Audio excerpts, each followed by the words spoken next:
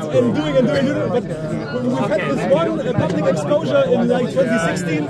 2018, that's the back camera. It's 1.0, not great, but it works. But if you switch to the front one, and Heise and everyone reported. And since then, very nice. To the public.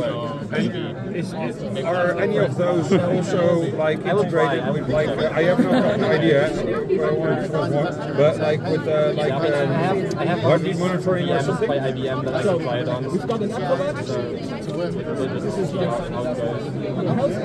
but only for maps. And this watch has digital problem. These are my stats for the last 2 days. Yeah. Sorry. Only because I was in proper night. I was going to show that there are watches which support that, and you. Basically, all the watches have a step counter. Yeah. And only half of them got actually a hardware monitor. But it's super frugal. It still holds the 3 days while checking the stuff. That's good because I really am looking for something like this to use it with the application for the guys who were working with last year.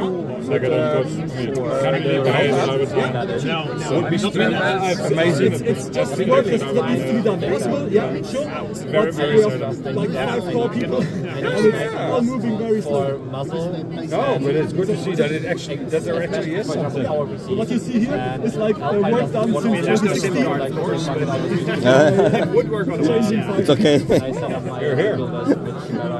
Try to add more architecture because bootstrapping in Alpine is kind of a pain. But I think I would have more success with Alpine because